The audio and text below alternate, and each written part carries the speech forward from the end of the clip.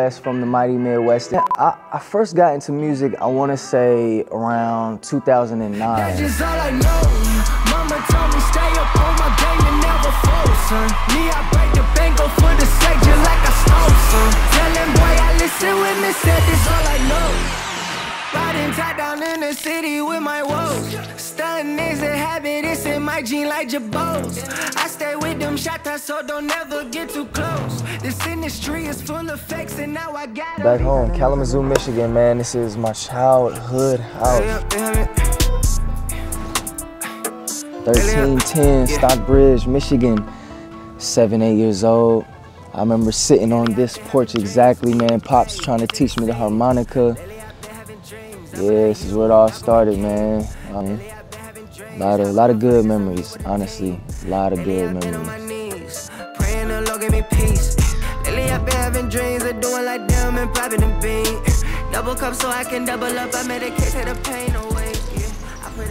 Yeah, I was at a point in my life, man, where, bro, it was chaotic. Mom remarried, flew and went to live with him in Arizona, so she's gone. Keep in mind, I'm like 18, sister stripping, homies wilding out, my cousins is just all gangbanging.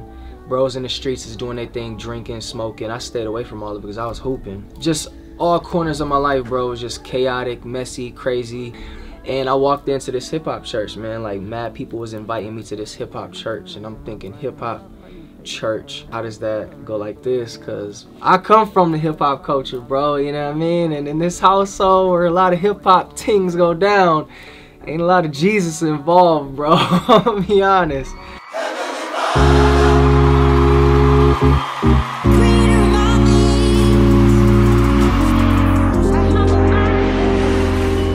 Almost 10 years ago, at a church where I had the privilege of serving as lead pastor, called The Edge. He was a knucklehead, man. Like, he did what he did on his own terms when he wanted to do it, and I think he learned a lot.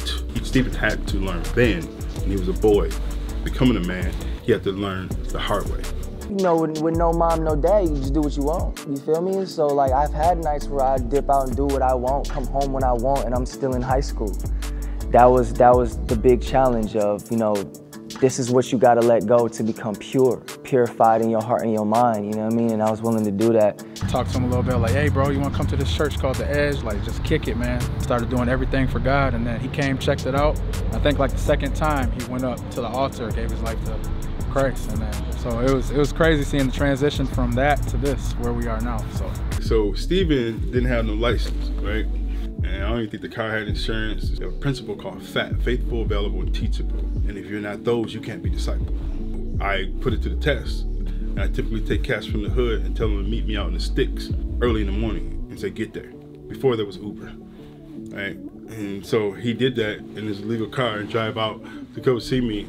Later find out that he you know, breaking the law to get there. But he would do it, you know what I'm saying, to come out just to sit and chop. Somewhere along the line, he figured out that talking to someone else and bringing somebody else in his life was a value, a core value that I think God maybe had to teach him. Because there's no other way he could have gotten it.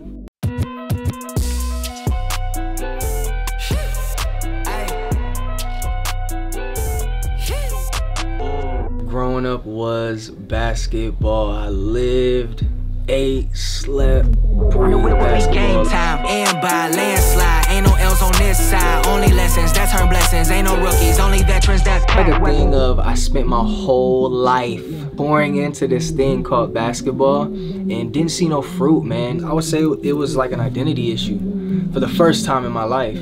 Granted, I didn't have no father to, you know, guide me to an identity, or a mom, because, you know, she was drinking a lot, struggling with that.